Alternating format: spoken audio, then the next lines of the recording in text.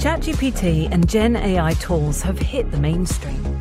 The chatter was everywhere, by almost everyone. We feel the discussion has been more philosophical than practical. We know enterprise technologists are using real AI to create efficiencies that result in real business outcomes. So, we created a show to talk to real practitioners about real-world active projects that are leveraging this exciting new technical advantage. Welcome to LiveAI. Thanks for joining us for this episode of LiveAI. Sticking with the show's theme of real-life enterprise AI use cases, with me today in the live studio is Kurt Weil, a data scientist who spent 30 years in the financial services industry, where he has held multiple executive roles. Welcome to the show, Kurt. Thank you, Tony. Glad to be here. I'd love to cover two things for our LinkedIn audience before we get into the bulk of our conversation. Speaking with you prior to this recording, you've led a few very cool AI projects. Which one would you like to discuss for this installment of the show? There's so many things that you can do with AI. I think I'd like to cover things that are practical. So I'd like to talk about how we've used it to manage production issues and to lower response times and resolution for issues. Well, and this project has been delivered and is in use. What were the business drivers for this effort? Anytime you have custom production software, there's going to be issues, and downtime is death, right? So teams, for as long as I've been in the business, have been striving to be able to get their software working again as soon as possible, right? And you've been there, like you have a help desk who's the frontline support. The user calls them. Sure. They try to round up the troops. There's a little scramble. No one knows quite what to do. There's a run book for somebody to look through to see if they can resolve it. It's 3 o'clock in the morning. 10 cups of coffee. Right, and then things happen multiple times. And if you think about what you have there, is you have a set of data. You have all these historical issues. You know what happened, what the resolution was, and what to do. And then with the advent of Slack, where issues get managed through an IM program, and now you have a transcript of what happened, you've got data. And if you have data and a model, now you have something to work with. So taking the data and turning it into embeddings that you can then use cosine similarity search on allows you to come at an issue and say, system XYZ is down with these symptoms, and then you search for that data, and now the model has the appropriate information to help the help desk user. Because you've seen every single issue that, and every time this has ever occurred, or anything similar to it. Right, you've never seen every issue, but yes, you may have seen something before, and that can help you get to clarity sooner. If it happened 5 years ago, and no one remembers, great, now you have it and it's right there and people can review it.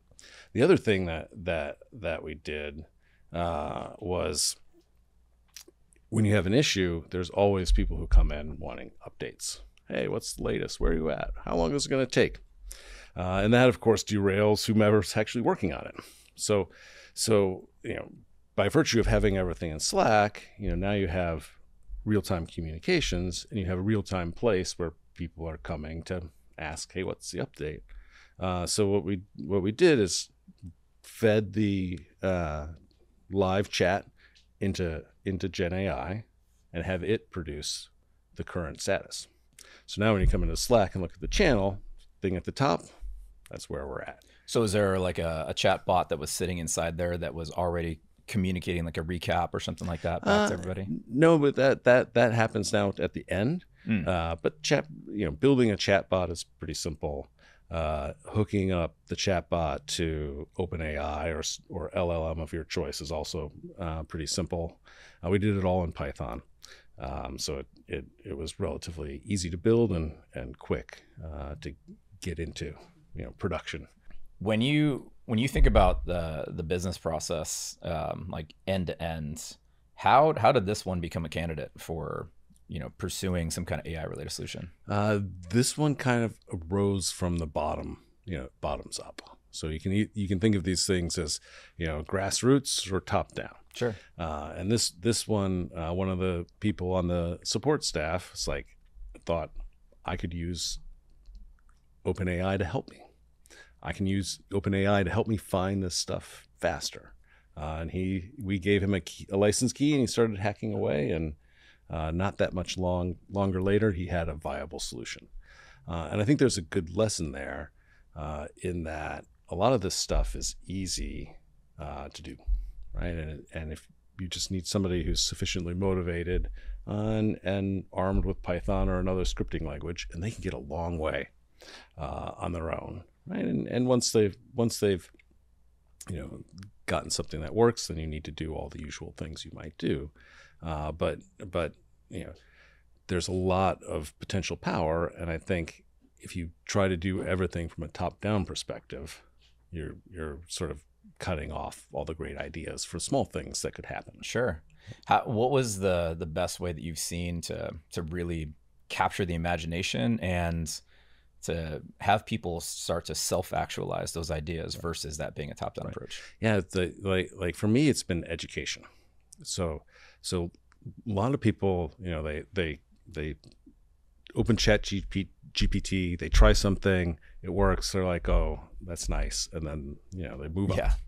Right. And I think giving people an idea of what the art of the possible is important. And if you host a training for a set of people, bringing them examples that they find relevant, right, and that they can then have that light bulb moment where they go, oh, okay, I can do this, right? And I think a lot of people, see some of the obvious things. Hey, write me a summary of this article. And they're like, okay, that's all it can do. But they don't take the next step and say, hey, this article, what questions should I have of it?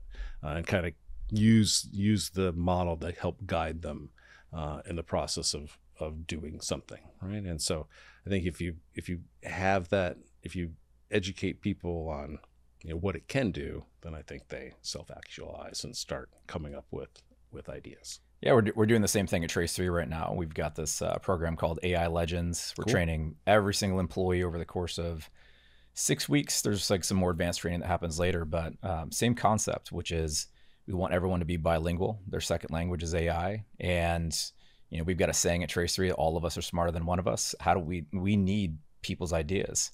And similar to your example, those who are closest to the problem, how would you reimagine what you do every day, or this process that occurs, or this problem that you have? Like, we need your help, bring those ideas back.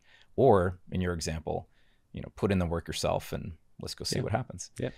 Now, one of the lessons I think that we learned through, RPA, automation, stuff like that, especially as people thought of the concept of like citizen developers for these kinds of solutions, was that, in an enterprise, when things go into production, there's a lot of stuff that needs to be considered. And I think what happened during those times, especially during COVID, is people were rapidly developing things that were taking advantage of automation, especially with remote work and changing the way processes would work, is that ultimately something would break and no one would realize that Joe over in accounting created this new automated process. No one's supporting it. It breaks, but now the company relies on it because it is in production and no one knows what to do with it, and especially worse if Joe leaves and it's just this artifact sitting out there.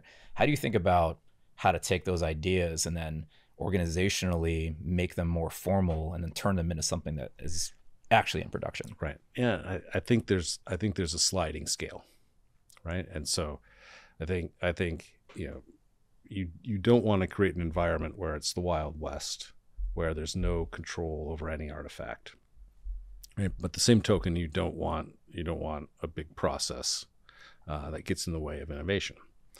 And so what I've seen work is a culture where I create an automation, I create a Python script that does a report or runs some process or whatnot, and the platform you do that on is centrally controlled, centrally managed, and all the code you create goes into a centrally managed place. It's tagged to you.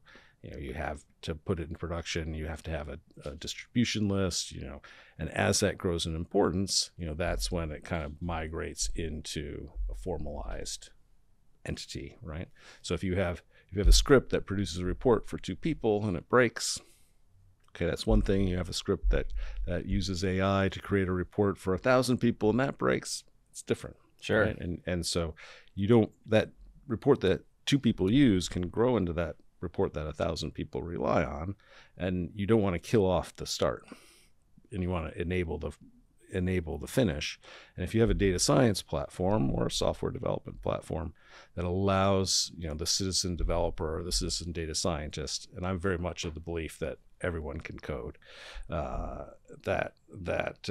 especially today. Especially today, like if you're out there and you haven't learned code that does this thing, sure, there you go. Yeah, if you haven't learned to use Python to do stuff, just ask ChatGPT. It will help you. Yeah. You can do it, right? And so you want to foster that, but as it grows, that's when you need to more tightly control it and move it into more formal processes as it grows in importance. Yeah, and then democratizing innovation, you just have some kind of framework that people can follow. So right. Yes, get creative, but as it reaches certain degrees of maturity, then we need to go apply some organizational structure.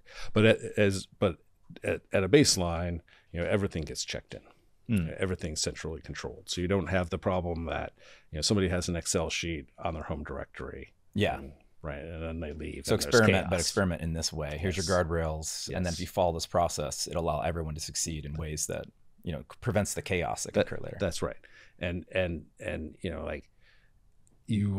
people come up with things, and you will be surprised by that, right?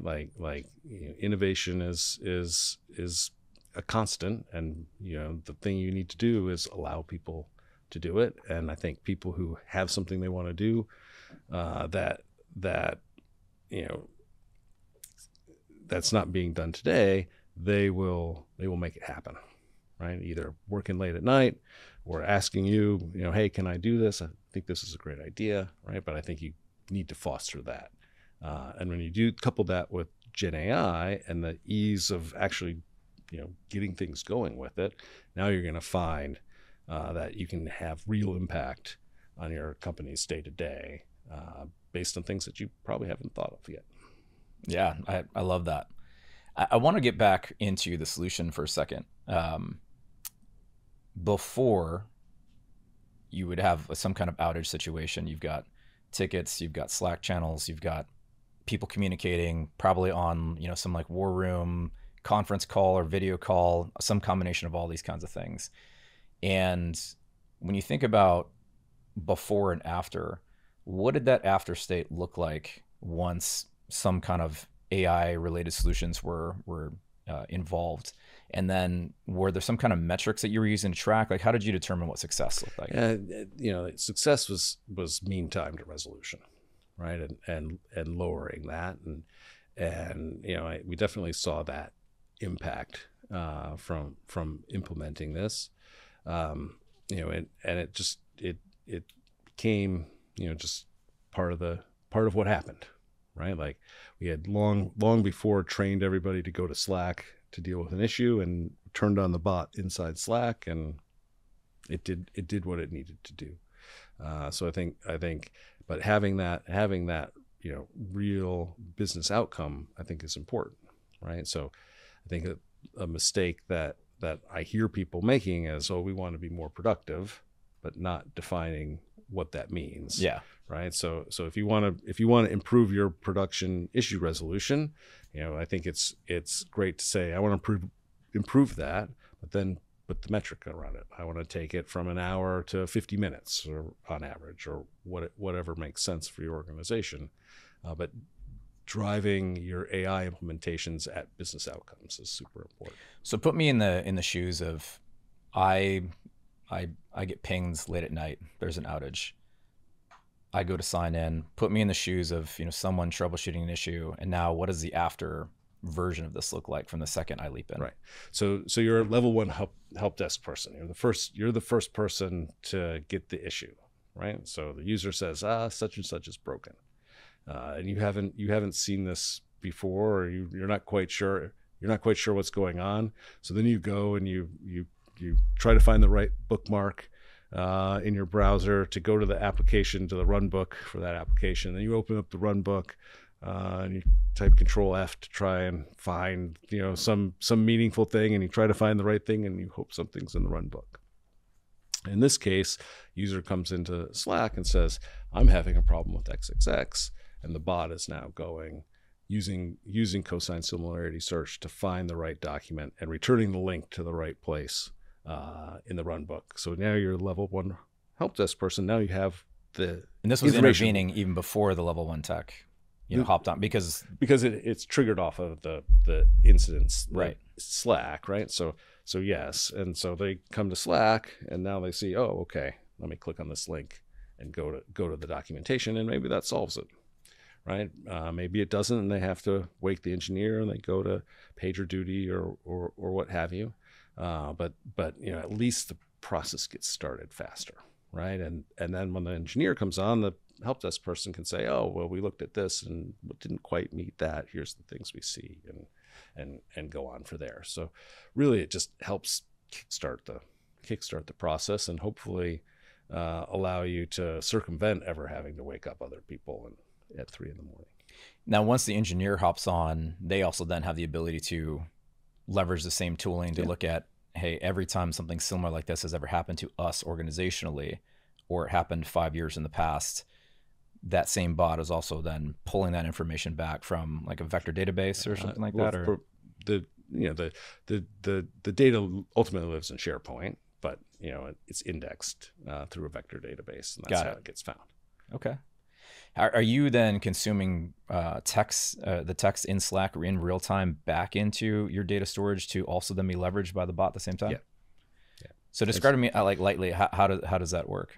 So Slack has an API, and it allows you to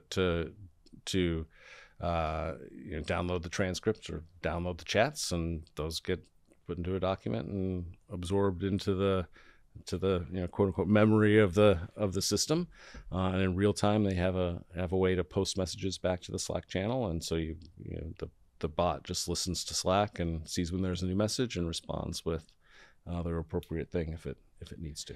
Now, when you guys developed this was this during like the innovation stage of your relationship with OpenAI? So this was a little later than that, but it was one very smart engineer who decided to take a crack at it and got it done, and then it became more mature as people went, oh, this is great, right? Yeah. I guess the punchline with them would be, did you see an improvement in your metrics from mean time to resolution? I believe so, yes. All right. So I'm always curious around, I think of a lot of ideas that are out there, and we think, well, what's one better than that? What's the future look like? That sounds like a spectacular foundation for something that ultimately becomes the real solution. Where do you think that same solution, if you continue maturing it, say right now, a year from now, 3 years from now, what does that turn into with everything that you know of what's happening in the space? That's an interesting question, and it's kind of back to the art of the possible, right? So one of the limitations that we had when we built that was the size of the context window, right? So with 8,000 tokens, you really had to have an economy about the information that you fed the model and the prompt that you constructed, because the 8,000 tokens was both not only your prompt but also the return. Sure. Right. And now as context windows get larger and larger, and you see more and more startups building software that understands code bases, now you can imagine a future where the bot that's helping you with the production issue is also going to be looking at the code base, trying to find the bug in the code base or the configuration, where that might be amiss or whatever it might be. But having the model have more ability to absorb more information will allow you to do more and more things, and have the reach be further and further. So I think that might be an interesting future where the model is really trying to solve production issues without having people engaged. Yeah, well, and I think you just said the key point, because I feel like a lot of what we're doing today, especially in the Gen AI space, is to help people do things a little more quickly. But I feel like in human nature, we don't actually want to do less. We want to do nothing. And if you can, your army of bot slaves that are sitting out there, taking care of all these things for you, how does this intervention occur? And I think you made an interesting point there, because you've got context window within a single instantiation, but then the concept of, a swarm of agents that are assisting something like that now opens up this world where that user, I've got this issue, this thing happened. To your point, now it's scouring the run book and understanding intent, but then unleashing all these other activities so that by the time that tier one person intervenes, maybe they never intervene, they just see a closed ticket with all the history that's in it because it's already been solved. Right. Yeah. My dream of doing nothing is it's not happening anytime soon. And I think there's it would take a brave organization to use Gen AI in a fully automated fashion. Right. I think the maturity of the technology, in the majority of cases, you still need a human in the loop. Right. Which makes it great for things where you have 4-eye checks, where two people are looking at something, or maker checker kind of relationships. But you can't imagine a future where one model checks another. Hey, does this document say this? And then have the other models confirm that, hey, that actually says that, right? So you could see that happening. But I don't think we're at the place where it can allow people to do nothing. Not yet. Yeah. Well, to your point, I mean, you mentioned something before, and you and I've had many discussions, coming from the background that you do in financial services, that ultimately in financial services, things need to be repeatable. And one of the problems with just handing things over to AI today, especially with the way Gen AI might interpret text, intention, and as we get into video and audio and all the things, is that you can't actually guarantee the same result is going to happen every time. Well, and that's like for systematic or quantitative trading strategies where, a piece of software is making the investment decision, buy this, sell that. You absolutely have to have repeatability, right? You can't, if you have one set of inputs, you always have to get the same result. And firms go to great lengths to make sure that that's the case. And if there's a client question, that they can actually answer that. So Gen AI, you might give it a prompt in the morning and get one result, and give it the same prompt in the afternoon and get something totally different. So in terms of using it for systematic sort of trading decisions, that's a big problem. Yeah. And I'm not quite sure how you solve that one. Now, if you want to use it to inform what you're doing, summarizing information, extracting information, synthesizing information across multiple sources, great. Humans still in the loop, right? But that last mile, I don't know that the technology is there yet. Yeah. Kurt, when you were thinking about the solutions that you all built, and I know that in earlier conversations that you and I've had, you were at the forefront of the innovation license that was open for, this is before like the public release of ChatGPT 3 in November of 2022. Yeah.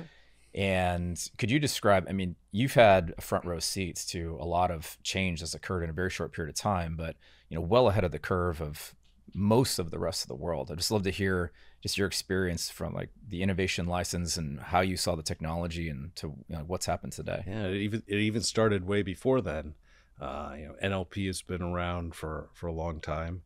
There was before GPT-3, there were BERT style models, and there was one specific to the financial industry called FinBERT, and we used that for various things. But when we got a hold of GPT-3, it was immediately apparent that this was a step change in what you could do with NLP. And then it was also sort of apparent that this wouldn't be the only one, right? So OpenAI created this technology, but there were grumblings in the world of others.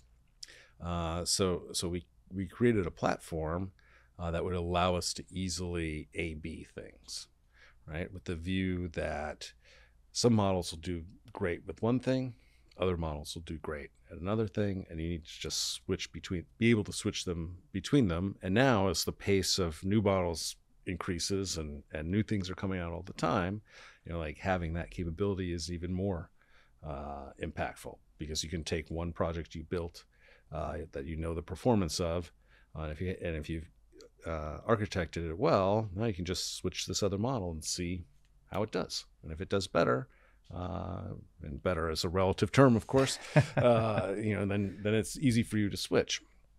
And so I think what the model can do today, in a year, it'll be sort of the same distance from what the models could do last year. Just an unbelievable kind of step change. And I think that will continue for a while.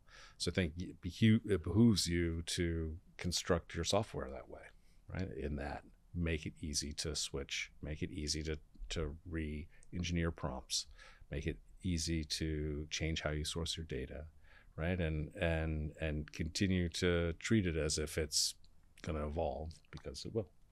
Any key advice then, if you were architecting a solution today, understanding that capabilities of even existing models are changing in versions and in weights and continuously morphing? I know some organizations have consumed a version of a model that's been frozen in time. Yeah. How do you think about architecting an application that allows you that kind of flexibility? And then what ramifications are there in the development process? Is it just the same as always, just another component of code or a new, microservice that you're consuming and that you standard testing, or do you test differently? How do you think about that whole process? I think they all essentially work the same way, right? So it's easy for you to construct a facade, or there's plenty of open source projects out there that have built the capability to talk to multiple models, right? So I think those are, taking that approach is a good thing. And then in terms of measurement, we've developed data science techniques for the past 15 years of how to take some model and measure its quality against whatever objective you're trying to achieve. And Gen AI is the same, right? Like you design your metrics that you would to test any model. You set your boundary conditions and you monitor it in production to make sure that it's still performing at the level that you want. And I think you treat it like you would anything else that comes from the AI ML world. Something struck me when you were talking about that. And you were talking about, architecting in components that allows you to swap the model out. And then it just got me thinking about the data itself, and then back to your use case, because, data security is a huge topic right now. And when we're doing, red teaming of some kind of chat, Gen AI related technology, one of the things that we look at is, can we leap guardrails? Can we poison the data? And have you given any considerations to those kinds of things? And when I go back to your use case, does that become another attack surface and a target, where if I've got all your tickets, I've got all the text, I understand I can use your bot to reach into your entire environment, but can I also, poison your environment by altering runbooks or changing the process, and now it's just consuming whatever data's in there? And how do you think about the sensitivity levels of those kinds of things? Yes, you could in the old world too, right? Like, the run book is just on a SharePoint page, so sure, somebody could poison it by hacking in and changing your SharePoint page. I don't know that will bring them very much fruit, but I think you do need to manage this data in a different way than you do relational data. So one example might be, say you're researching a company, and you have information that comes from news, you have information that comes from company press releases, from their 10K filings, from their earning transcript calls, and you have a bunch of different information, and then it's also in a time series, right? It happens. So you might want to, you might have some tasks that you want to do that you want to only include news or only include filings and earning call transcripts or whatnot. So the metadata around the information you have is important, right? So you can narrow what you're searching over to just the appropriate things for that search. But then, by having all these sets of data, you also need, security and privileges to make sure that people who shouldn't be seeing certain sets of data aren't. Right? So I think sort of the good practices for data apply, but you do need to manage it in a slightly different way than you would a relational database.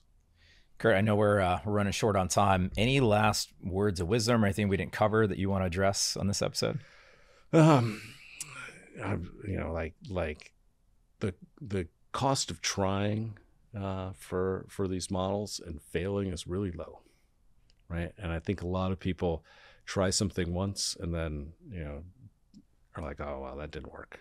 And I think if you try stuff and it doesn't work, so what? You wasted a minute. If you try stuff and it does work, maybe it'll lead you to something that saves you a lot of time or enhances the productivity or saves costs, right? So my advice for folks is just try, right? And you'll probably be surprised by what pops out. Fantastic words of wisdom. Kurt, this has been a great conversation. Would you mind coming back for another episode? Sure, no problem. Anytime. You've been listening to LiveAI. We hope you've enjoyed the conversation. This episode is sponsored by Trace3. To learn more about why you should connect with them, about your enterprise practical AI use case, visit them at trace3.com or look for them on LinkedIn. Thanks for listening.